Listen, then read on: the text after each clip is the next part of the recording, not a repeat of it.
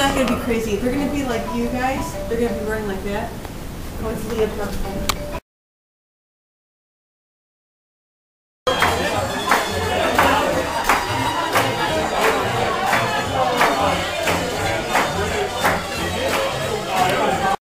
About like, you know, like it'll take away from their masculinity or something. Did you ever go? And in fact, there's nothing sexier than a guy who like actually. Callie, we don't have that. So I mean, there are dudes like that. Oh, I'm from the East Coast. Yeah, so we don't have. I'm from the East Coast. Like dudes, like if they like care about what they. If a guy like wears a t-shirt that fits him, I'm like, wow. You're wearing a t-shirt that fits you instead of something that's like. And you're like, are you gay? Next question. Because you look fabulous. And usually they are. He actually. I can't tell you how many gay guys I've hit on repeatedly. You're like, damn it, you're gay.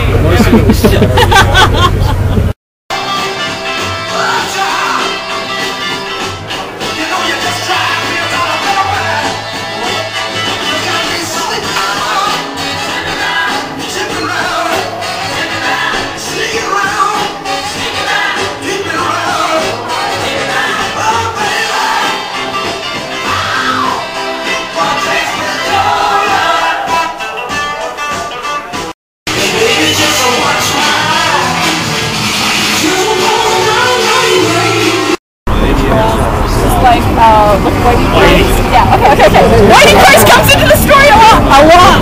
Okay, so Anna and I are there, and we saw Iggy fight in like a house in Maryland. And like afterwards, everyone's waiting around to talk to Iggy.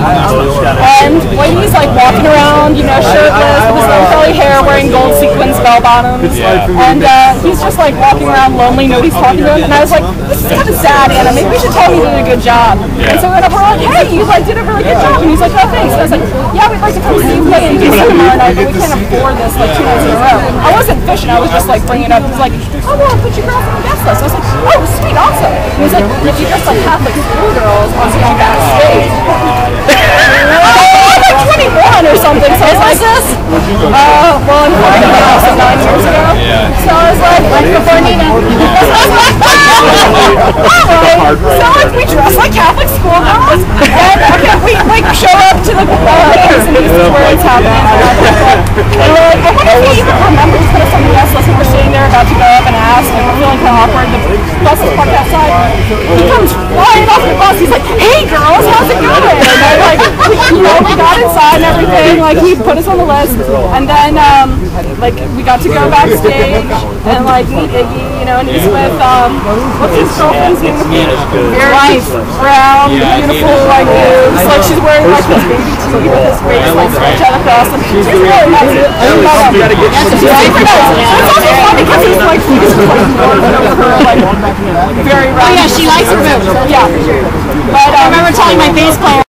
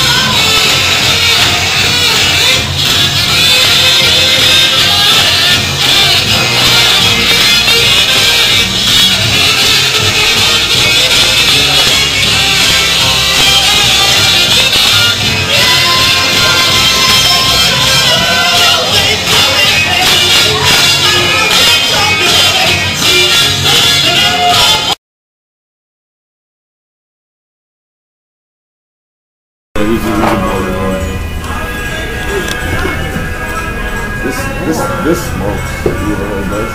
It's like Latin rock funk. You know, kind of like a harder version of Breaks for Days. Originally owned by Mr. and Mrs. P.V. and their I like how, it's Mr. and Mrs. The Bible Belt of, you know, the Chicago suburbs. Yeah, we like it. We really like the song. We've had some funky breaks. Really moved really grind home. I think someone had to sample that. Like, Oh, I'm sure. Well, because it definitely goes on for a long time. Yeah. So it's just screaming out to be sampled. oh wow, damn. Yeah, I don't remember that. That's from the third album, which is the not so good one. Yeah, it's got some. It's just not what you want it to be. No. It just kind of amazes me how unprecious you are about your vinyl. Just like, you know,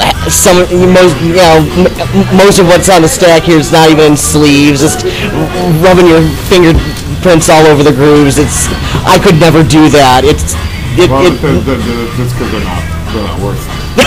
Hey, thanks a lot, man. Well, still, I mean, it's like, I'm like, yeah, you're just making it worth less.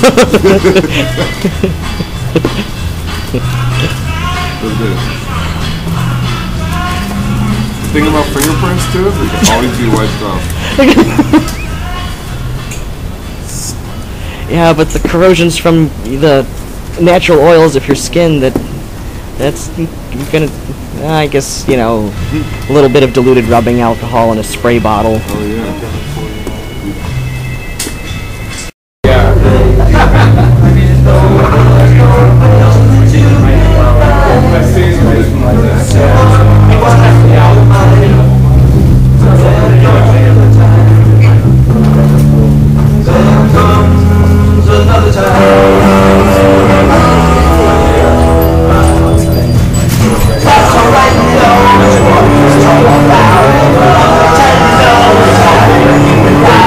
Oh yeah, I do all these myself, and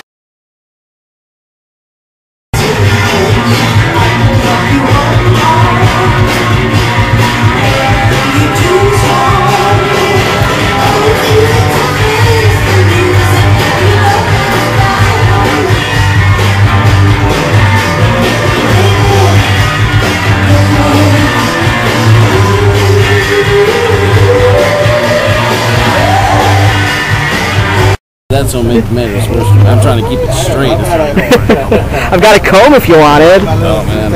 I don't have cooties, just psoriasis, and you can't catch that. It's genetic.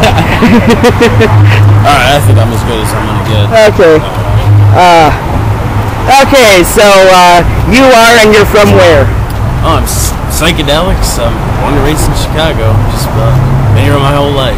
All right. Now, for everybody who's not a moron and doesn't know who this is, okay, I'm sorry. I'm just consulting my cheat sheet. Okay, so how'd you get into this scene? The whole DJ thing? Well, actually, I was more thinking the mod scene, but you know, if you want to get a mod DJ scene story, I mean, yeah, whichever you want to do. I mean, Okay. it's, you know, your 2 minutes, so. yeah. Well, the whole mod scene, I mean, I was just kind of born and raised on the whole thing. Okay, and how'd you start DJing?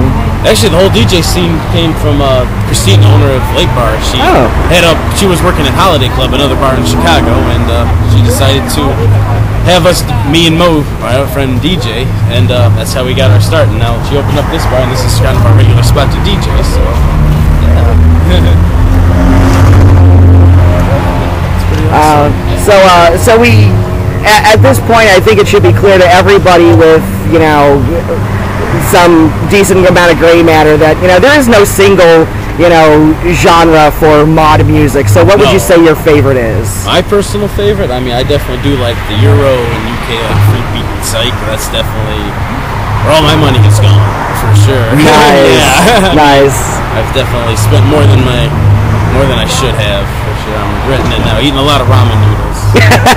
Making sacrifices. Oh yeah, you know, clean living, difficult circumstances. Yeah, totally. Even if it's like, you know, eating ramen over the sink so that you don't have to dirty your only plate. Just so I can get that one extra 45. Yeah, exactly. those That's what it's all about. Vinyl addicts are just, it's just as intense. All right, so of our way of thinking weekenders past, what would you say is your most memorable, or at least most memorable moment? Oh man, I'm gonna say honestly, when I don't incriminate yourself, dear. Oh jeez, no holds barred in this interview. Okay, no, it's going on the internet, honey. Right. Okay, there we go. Are we back on the? Yes. Okay. because to me, I'm not a big dancer on the dance floor unless I'm like hammered. But cold sober, I heard my friend Derek spinning. Oh yeah, Magic Potion, and that got me on the dance floor like you nice. Believe. So that was probably my most memorable moment. Yeah, it's a great way to end this 10, technically 11 year if you count the hiatus stretch. So it's true. Yeah. Oh yeah. It's gonna be It was a good stretch, but oh yeah, we'll try to keep something running in Chicago. Oh yeah, I mean, if anything else, I'll figure out some reason to come out here every summer. Yeah. So we're not through with this. Oh no, it's just the old man's taking a rest. Right. You're becoming a responsible adult at the ripe old age of however the hell old he is. Oh yeah, we'll leave that disclosed.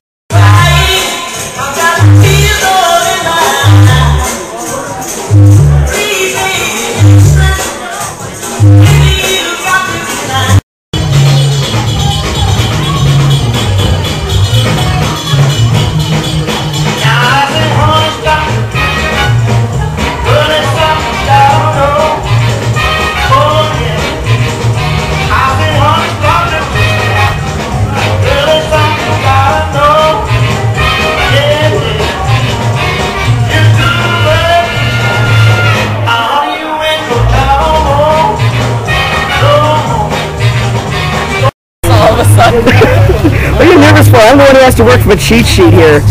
Cameras and I don't exactly get along, especially Oh, they do. I've got plenty of photos to prove otherwise. Okay, so for the people on the internet who have no idea what this is all about, who are you and where are you from? I am Amanda Otto. I am from Baltimore, D.C., the tri-state area, East Coast. DC is not technically a state, dear. Well, whatever DC is. It's an entity unto itself. It's the AIDS capital of America, last I heard. Is it? Well, Baltimore is the syphilis capital of America, so we have. Oh my God! Detroit was the syphilis capital of America, like during the time I was living there, and that's really sad. You took our syphilis. We also took your illiteracy. Yeah, and probably our crime too. Goddamn! All we got now is hobos, and they don't bother anybody. We also have the highest rate of male prostitution. Yeah, I'm not that desperate for school. Okay, so. Desperate times might call for desperate measures, but I don't know. Yeah, but like, how many male prostitutes will, work with women? So this is not in your favor, dear. Okay, I'm looking for cuddle prostitutes. I haven't invented those yet. Try Craigslist. This is all sorts of weird shit.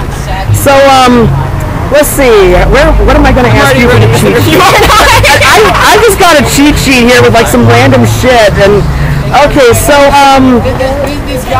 what would you say your mod philosophy is? My mod philosophy would be kind of even outside the realms of mod and into everything that is creative and unique and just having style and class and individuality in what you do. That makes perfect sense. All right, so why are all the cute guys at the events like heterosexual or taken? There are a lot of married people at this event, actually. I know. But it's not true. There's new blood coming in. It's just right. I mean, because if you read up on this shit, it started with like it was degenerates and homosexuals. Just have to be Mrs. or Mr. Robinson. I am not that old woman. I feel like I'm getting there. Actually, I think I'm a few weeks older than you are. So. Weeks. We're not there yet. Weeks. And so if you call me old, the future is Mrs. and Mr. Robinson. Lies. So this is your third weekender, right? Yes. And also your third time DJing. Yes. Yes. Oh God. You're probably in a class by yourself considering this. I don't know. I think most of the people who've DJed, not counting the locals, yeah, have been. I'm Christine here. I've been for a long time, and I was gonna just come, but then I said, you know what? I'll harass him and tell him I should DJ. Gave him a few examples of the type of stuff I spin, and he said okay. And then thank God he must have liked what I played because I came back. Nice, nice. Which that was more exciting for me than playing the first time that I was invited back. Oh, of course. So, what would you say, your favorite memories for these, last 3 years have been? Oh my gosh, I love the people so much. They're like my family because I've been to other 60s weekenders in Vegas and in Europe and the East Coast, but there are usually a lot of snobs that go on this, unfortunately, because it's for connoisseurs, people who really care about what they listen to, really care about how they dress. So a lot of the times that'll go hand in hand with snobbery, but I don't think it does here. I think everyone here is really just excited about what they love and they want to share it, and that's what it should be. Oh yeah, absolutely, and that's where I'm at. So, okay, we've bullshitted enough. I'm gonna leave some time on the card for other people.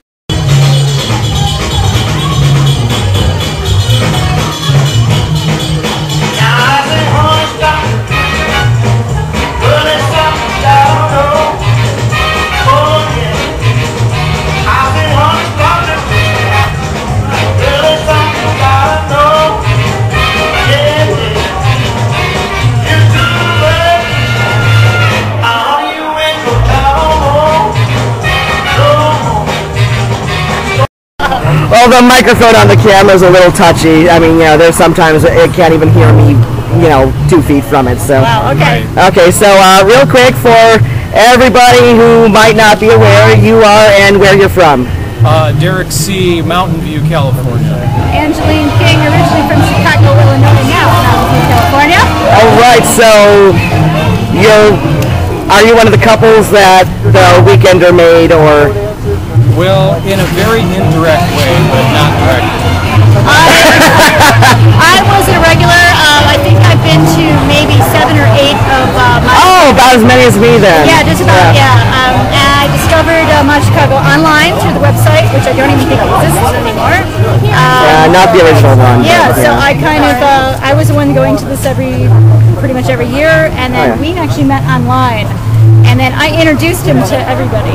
Yeah. Nice. Yeah, so that's how that happened. So, I know you DJ a lot, and you've DJ'd at least some of the times. No, I wish. Really? Okay. I'm a We're pretend. in a band together. Okay.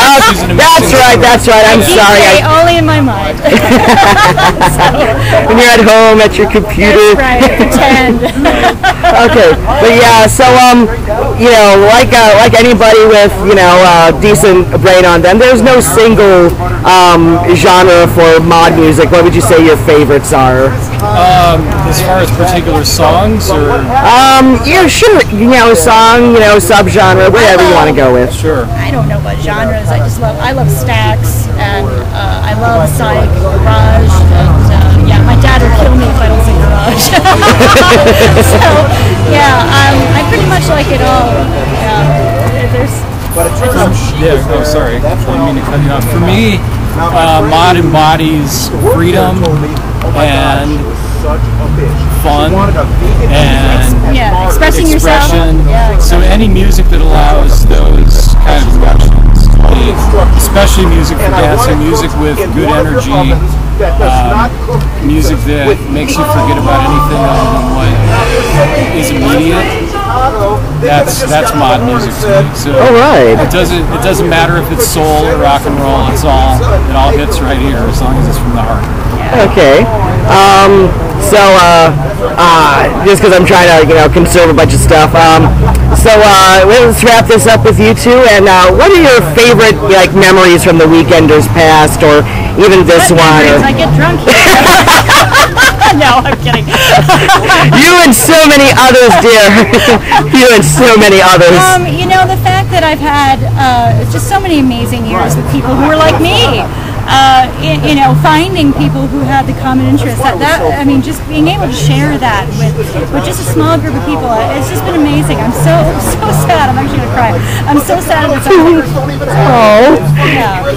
Yeah. For me, it's just meeting people that with shared interests that have really great souls, and seeing people that you only see occasionally. So, All right.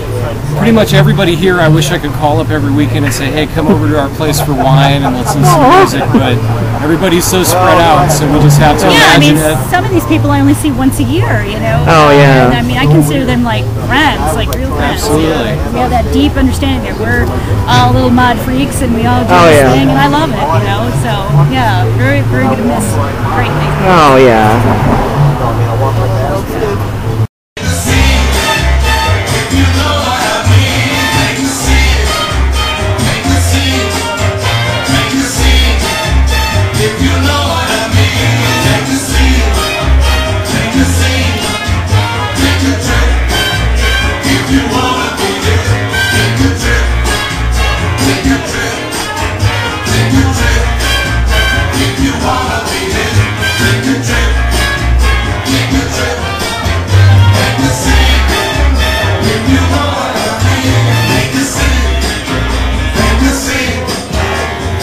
I'm gonna tell you, like I've told a bunch of other people, like try to be as loud as you can because the microphone's really touchy and sometimes it doesn't even hear me. So I want to do as little editing to the sound as possible.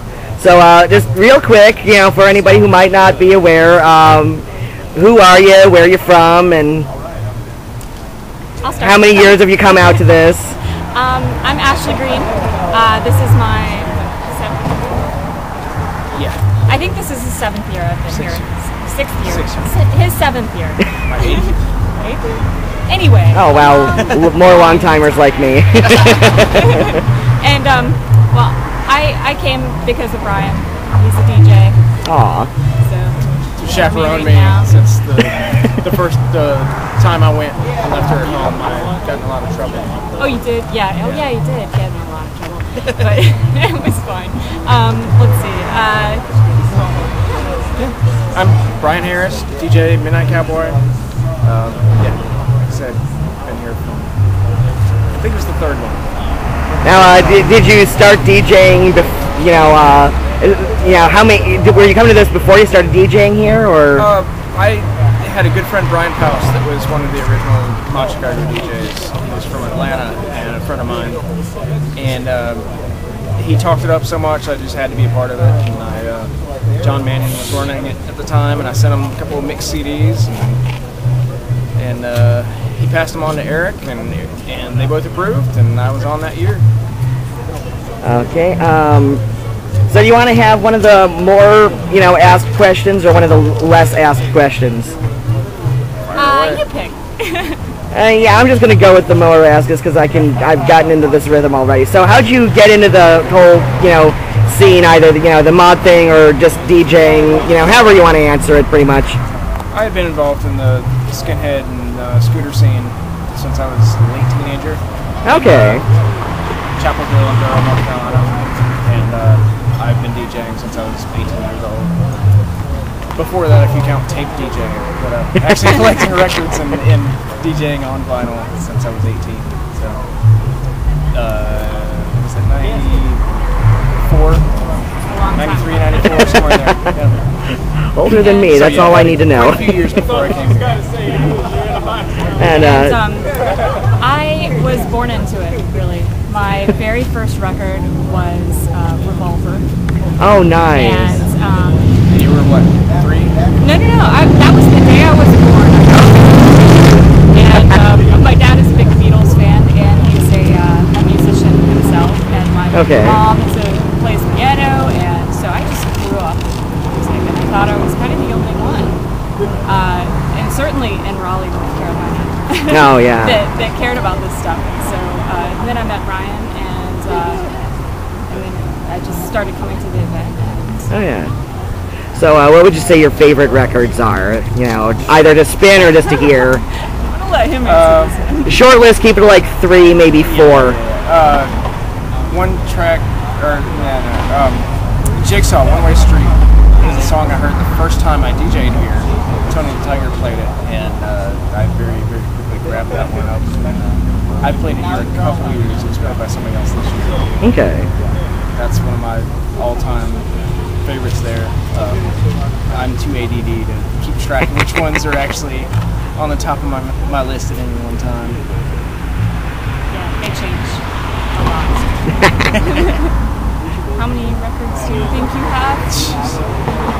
Fewer and fewer if I can sell them. keep the best ones. Keep buying. Here's our website. So, do you have any, like, fondest memories of the Weekender, or do you just want to, a couple of people have just, said their, their gratitude for all this. So definitely meeting Eric was an amazing thing. We've become very close friends over the years, and he's come down to North Carolina several times. Oh, nice. And the same thing, we've been up here for things other than the Weekender. Oh, yeah. Spend time with him. The very first Weekender I DJ'd at that point, I was still just a soul and reggae DJ. And that was my introduction to rock music as dance music. I've always been into garage and psych and stuff, but that was really when I decided to start playing a lot of that. So now it's about half of my set. Okay. Nice. Do you have any of your own memories to share, or just? Well, I mean, we had not been dating that long. Okay. So one of the couples the Weekender made. Yeah. Oh yeah. I think so. Well, at least it helped. Yeah. Sure, because this is our only vacation a year, pretty much, and so it's our alone time. So it's always kind of a alone time with a couple hundred of your closest friends from the internet. Yeah, I mean, that really makes it all the better. Oh yeah. Not like that. Orgy. Oh no, we're not perverts. Most of us. But yeah, I have so many memories. It's just a great event, and there are a lot of great people that I've met. So I'm thankful for all of it. It makes me, kind of sad. Is there anybody you hope might take over, like maybe not in Chicago, but some kind of Weekender somewhere? Or? It'd be nice if there was a similar type Weekender, good combination of soul and rock music. Oh yeah. That's what's really made it different than most of them. There's tons of normal soul Weekenders and stuff like that around, but very few. They combine various styles of music and just accept so many different people into the family of ModChicago. It seems like people who've been multiple times, ModChicago is part of them. Oh yeah. It's a family. Oh yeah. Okay, I think I've spent more camera time on you than anybody else so far. So, well, you've got great answers. So, all right, I'm gonna wrap this up and try and waste some more footage on other people. So. So, will you tell us your name and where you're from? Rowan McElroy, from all over, but this year I'm out from Lansing, Michigan. All right. And so, I'm looking at your list. I know, my handwriting's beautiful. I should have gone into for a medical degree. So, how'd you get into 60s and mod culture? I don't know. There's no way to make it that short. But brief synopsis is I was raised by a mother who was really into Frank Zappa, Captain Beefheart, Alice Cooper. Nice. One way around, I had a really dorky taste in music when I was a little kid. Somehow it got better. It started with The Who and The Kinks. For a while, I kind of took a hiatus from that. Was into the LA death rock scene for a little bit, but eventually I came back home, and I have Dexy's Midnight Runners to thank. So, well, I'm going off your list for a second with a question because I'm curious. So, how would you say it's different for our parents who were into 60s music in the 60s and us so much later into 60s music again?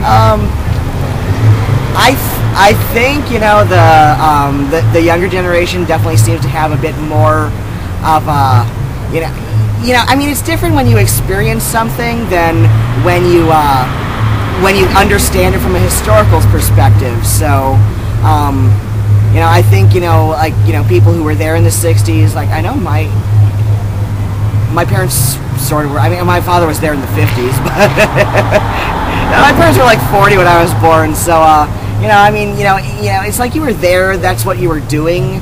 but when you're coming at it, much younger, it's suddenly exciting. It's something nobody else is doing, and you get to basically flex your nerd muscles and learn all the history, as it actually unfolded behind the scenes that maybe your parents weren't aware of.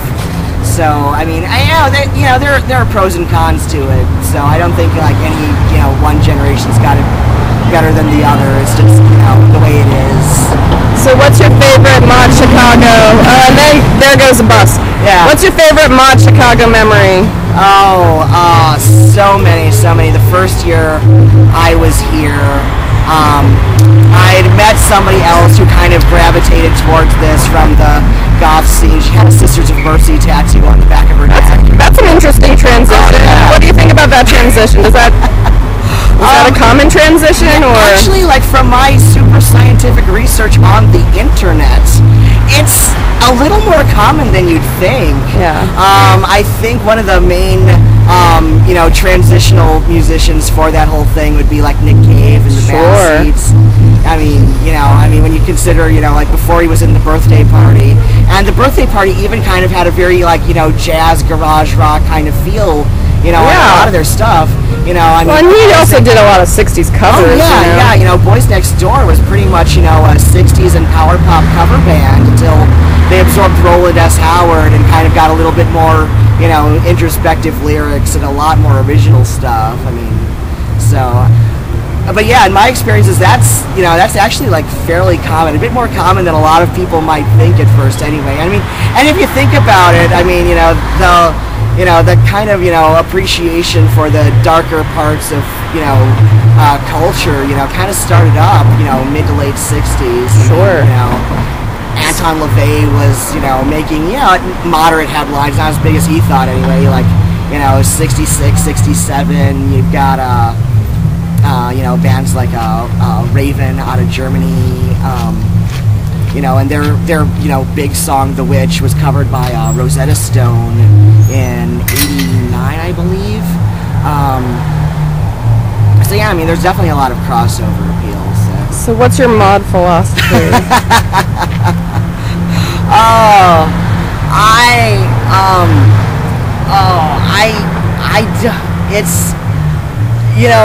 I'm so wanting to weenie out of that one and just say go read my blog. Dude, it's on your list. Yeah, I wrote the fucking thing myself.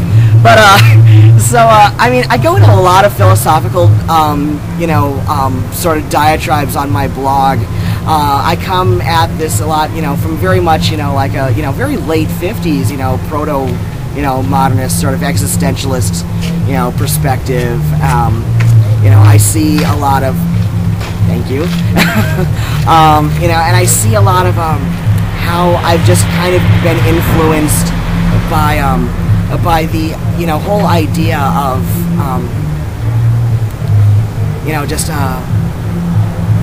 doing your own thing and making it, sort of this fashionable anti-fashion. It's you're picking up what, right now I think, if you want to talk about, this, mid-60s generation, it was very mainstream by that time, but I see a lot of people now just picking up on the more obscure things, so, it's just doing, goddamn, I have no idea how I was going to answer that other than, go read my blog, because I'm too stupid to, think about it without thinking about it. So if you had to pick one band or one track that really, is just the ultimate for you, I know it's hard to pick one, but if you had to, what would you pick? Yeah, it's hard to pick just one. Okay, 5 or something. I think the one that really set me going, returning to the whole scene was "Tell Me When My Light Turns Green" by Dexy's Midnight Runners. One that will always get me up and dancing is Mary Wilson's "Ecstasy." I've been really getting into the compact organization label lately, so that's one of the reasons I've been coming here for 8 years now, and I've never DJ'd because just because like I just don't want to get a rejection letter from Eric because like saying something like I guess it's mod in a way, but you're really weird. Well, it's like you like a lot of like the 80s stuff too. That's 60s influence. And like what's the difference from the 80s stuff and the 60s stuff? That's the 80s influence 60s stuff. I think a lot of the really famous 80s stuff like Secret Affair, The Jam, even the Lambrettas, Merton Parkas. I think there was a point where it was very formulaic for a while. Very much. I've talked to people about this before that there's being part of a subculture and then there's part of being part of a reenactment party. And it's like, if you're going to be that formulaic, you're pretty much, just reenacting, if you're basing everything off of exactly what people were doing. And usually when you run into people who are basing it off of exactly what people were doing then, it's even kind of late when you're they're talking about the originals, and it's not even, the original, first version of the scene. It's like after the scene became popular and exploded. So they're like really copying a watered down version of things. So speaking of that, leaving my hotel tonight, someone asked Alex and I if we were going to a costume party. Do you ever get stuff like that? Oh, I get all sorts of comments. How do you respond to stuff like that? I respond to stuff like that by usually I just laugh, or I've gotten to this point where I can just laugh off anything people have to say about me because I've been looking ridiculous more than half my life at this point. If you can make it to 30 and still have a big thumb up your ass about what people think about you, then you're doing something wrong. So well, I think I need a cigarette break. So do I, because my voice isn't hoarse enough.